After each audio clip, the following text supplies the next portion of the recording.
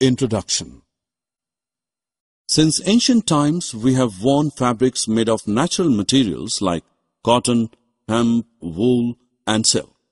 But with the advent of science and numerous inventions, today we can see a wide variety of synthetic fabrics. In this lesson, you will study about the general properties of synthetic fibers and their importance in our everyday lives. Objectives. At the end of this lesson, you will be able to discuss the synthetic fibers and its types, explain the characteristics of synthetic fibers, list the various uses of synthetic fibers, give various advantages and disadvantages of the synthetic fibers.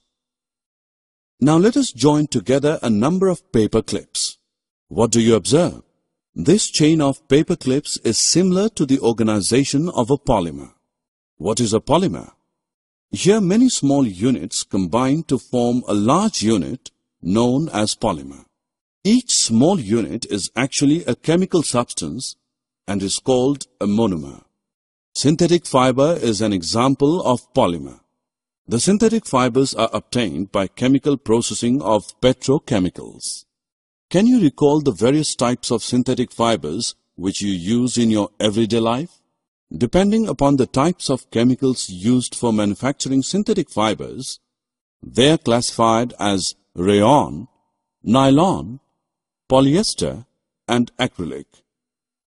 Do you know that rayon is a semi-synthetic fiber having properties similar to that of silk? Can you guess why is it called a semi-synthetic fiber? It is a man-made fiber obtained by chemical processing of wood pulp, which is a natural resource. Do you know that rayon is also known as artificial silk?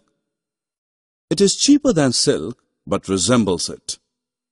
It can be woven like silk fibers and dyed in a wide variety of colors.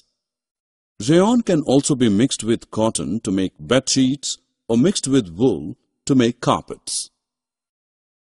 Do you know what is the first fully synthetic fiber? Oh yes, it is nylon.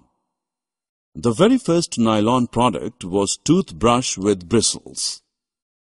Can you think why nylon is so popular for making clothes? Well, nylon fiber is strong, elastic, light, lustrous, and easy to wash.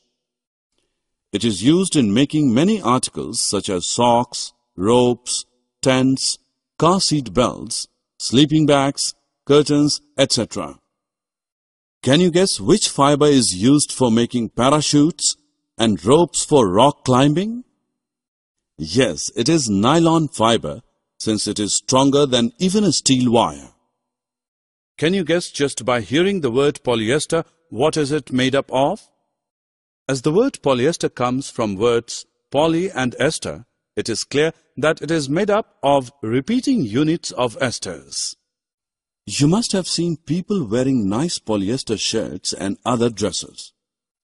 Fabrics made of this fiber do not get wrinkled easily, remain crisp, and are easy to wash. Have you ever heard of terylene?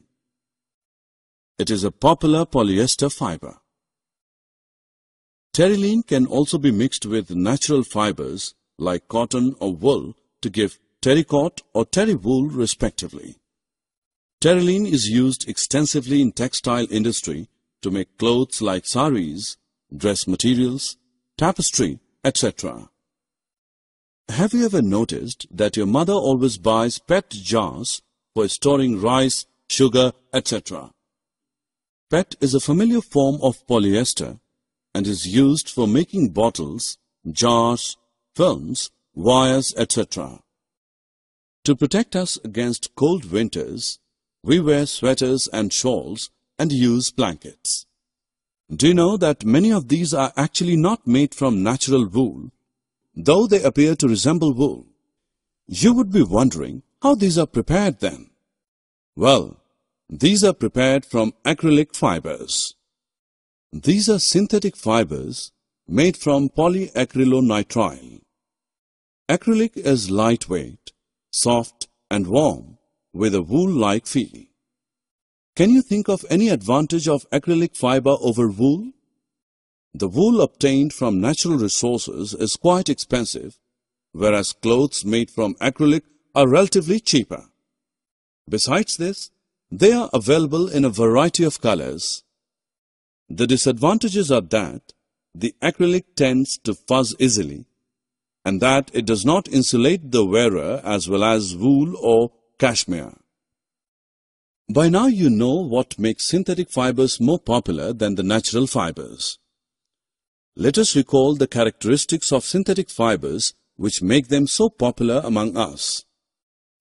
Because of high strength of synthetic fibers, they can easily bear heavy loads without breaking. These are durable. Fabrics made of these fibers soak less water, hence they dry up quickly. The synthetic fibers do not get easily wrinkled and hence are convenient to wear. The fabric made from synthetic fibers has great elasticity due to which it can be easily stretched. These are less expensive, thus affordable. Fabrics made of these fibers are readily available and easy to maintain. Do you know that besides having many advantages, synthetic fiber have few disadvantages too? Synthetic fibers are mostly uncomfortable to wear during summers, since these trap our body heat and do not absorb sweat.